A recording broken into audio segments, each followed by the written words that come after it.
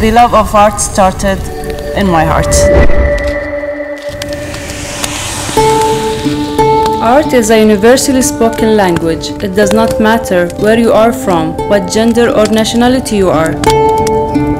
It gives you the opportunity to understand your culture and connect with other cultures around the world.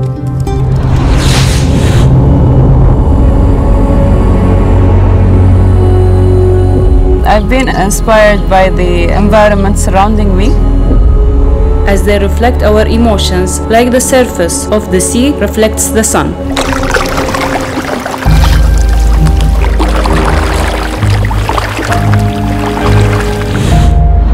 Everybody has a different perception of it.